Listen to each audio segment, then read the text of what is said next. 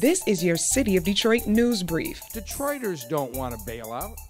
Detroiters don't want a handout. We want opportunity.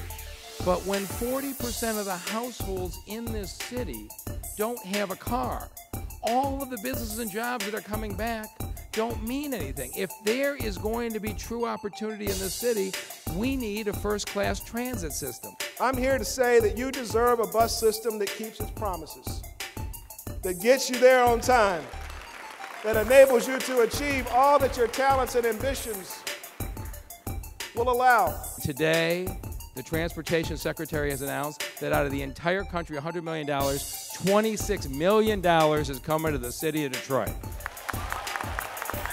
It's going to take us 6 months or so to get these buses built and on the street, but we are on our way. Stay tuned to Channel 10 for all your updates on the City of Detroit.